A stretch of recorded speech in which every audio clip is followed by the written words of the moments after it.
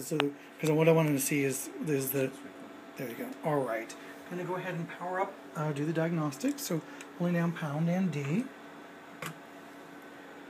Okay, power is now connected to the CMI. Get KDAG 3 MIDI 11. Release these. The 2114 test's okay.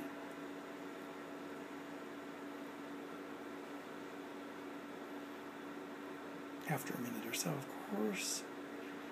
Let me see the ACIA test's alright. Alright, now what I'm going to do is I'm going to press some keys. We're now going to press the switches. Switch 1 down and up. Switch 2 down and up. I'm going to move potentiometer number 1. You see there, the range is not the full range, but there's no question that it's acknowledging potentiometer 1, and that's potentiometer 1 all the way to the left. Potentiometer number 2 going up. Potentiometer number 2 going down. Pot 3 going up. Pot 3 going down. Okay, pitch bend going up.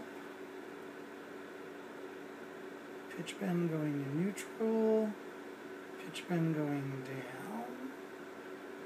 You notice there were a couple of flickers there about other wheels. I'm not sure why those are.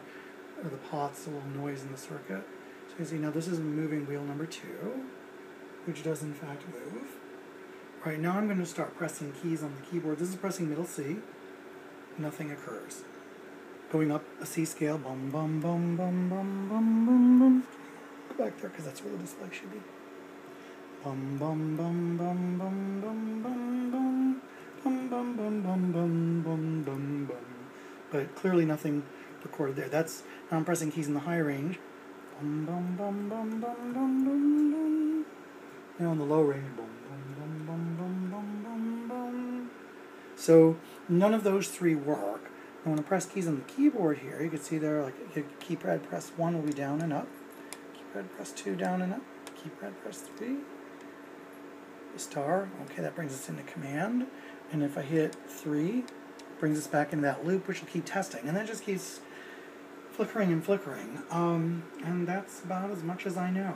I can't seem to get any voltages across those bars. Did try that.